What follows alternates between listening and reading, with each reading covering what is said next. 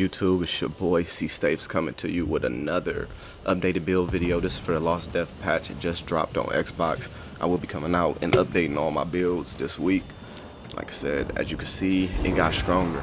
I know like a lot of people been worried about this patch, so I figured I'd go over it. But we got more physical and spell resistance. Man, our penetration is off the hook.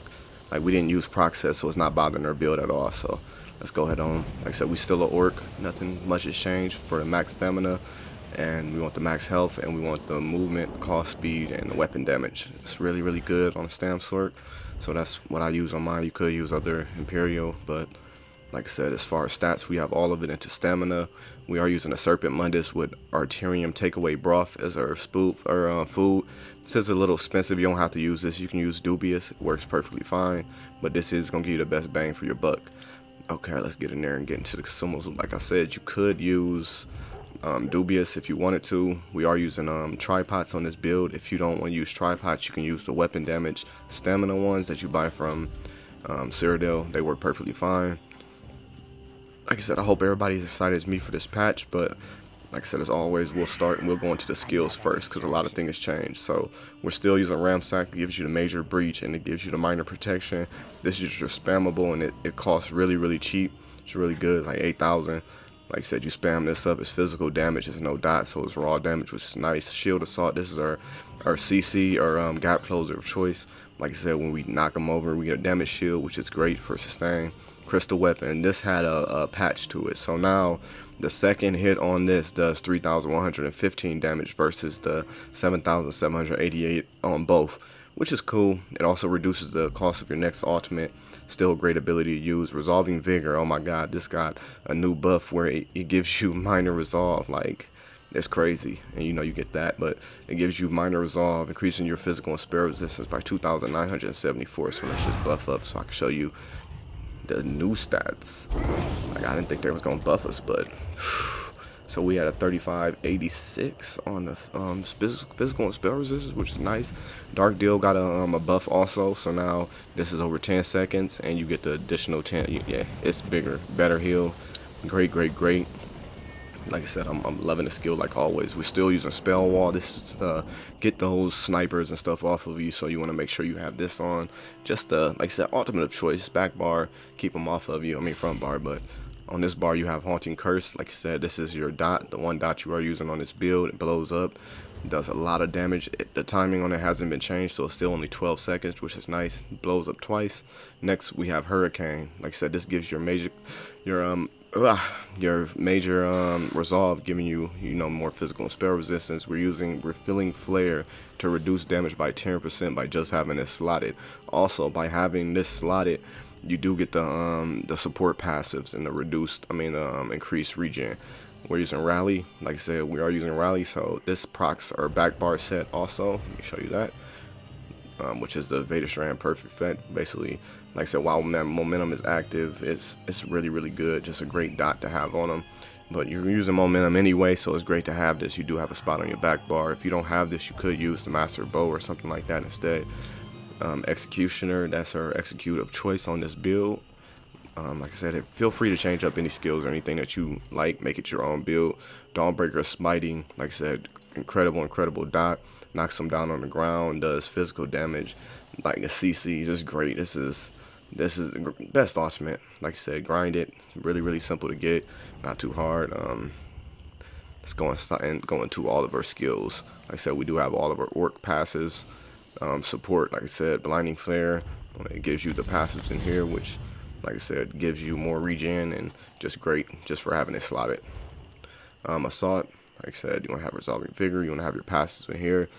Next, we shoot up. You want to make sure you always get your Undaunted passive. That's going to give you more extra HP, max stamina, and max health. Help you get to them numbers in the build. Fighters Guild, heavy armor. You want all your passives on there. Medium armor, same. No light armor passives. We have one-handed shield. Like I said, this is all the skills on there. Two-hander. Like I said, feel free to pause the video at any time if you need to go over the skills, but we do have all of our passives, so make it a little easier for you guys. Like I said, man, I'm really geeked about this new patch and seeing how it is. It's gonna be great to play, and I just can't wait But going over sets, we're using Spriggans. Like I said, this is a high tanky meta build. Like this, I mean, this is a high tanky meta.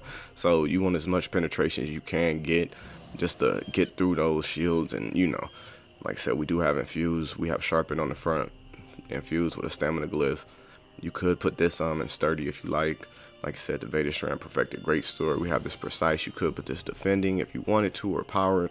But it's just while momentum is active, casting the stamina ability while in combat generates a stack of frenzy momentum for 20 seconds, increase your weapon and spell damage by 29 up to 10 times. So that's 290 weapon and spell damage.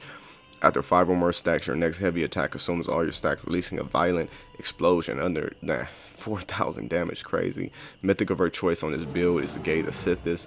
We're using this because it gives you 3,276 max health, 1,025 health recovery, and 4,000 armor.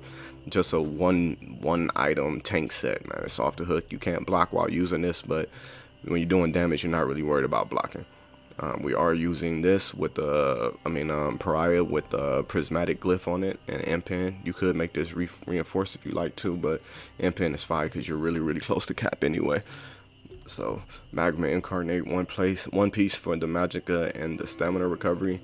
Best one piece in the game in my opinion, as far as monster helms, but you could change that out if you don't want to use this and use something else, Pirate Skeleton, to give you more armor. Then we're using Spriggans. We're using Well Fitted. And then we have another well-fitted piece on the hands also, Spriggans. Max Stamina Glyph. Big pieces we are putting prismatics on, so Spriggans, also medium. We're using just medium and heavy on this build. So Pariah, once again, the lower you get on health, the more physical and spell resistance you get, and with all the patches and everything, still my favorite tank set. Infused on the Jury. We have a reduced stamina cost on one of them, weapon damage, and we should have a regen on one. So that's going over the sets for you guys. Like I said, I know they just silent patched that it was a new Mara's Blessing, so staying away from that set for now until I see what like I said they want to do with it. So right now not much has changed. Like I said, if you haven't seen the builds, check out my builds. Have a ton of them. Have more coming out this week. I'm going over pretty much every single class, all different type of non-meta builds. Like I said, if you do like it, check it out. Like I said, and then, hey, if you like it, hit that sub button. You might like the content. It's free, doesn't cost anything, but just showing you the updated stats on the build real quick. But let's go on to champion points next so you guys can see that. We did change out one champion point on this one. It is the reduced dot, but like I said, if any time you need to pause it, watch it, just pause it. Like I said, pretty simple champion points. This does work for no CP, and this does work for battlegrounds. I use it in battlegrounds all the time, and I'm gonna show you what we changed out. We ended up taking out the reduce the damage of overtime effects, so we took that off from here, and we want to move that over and put it in duelist rebuff. Basically just take that damage down. So just one little simple change to the champion points for this patch. Like I said, besides that, not much has changed. As always, like I said, if you do like the video, hit me with a like, comment, subscribe. I do reply to all comments. Like I said, let's help build a positive community. That's all we about here. But like I said, at any moment you need to pause it, rewind. I will put timestamps in the video as always. And like I said, hey, it's your boy. More builds to come. Thank you guys. Have a good day. Peace.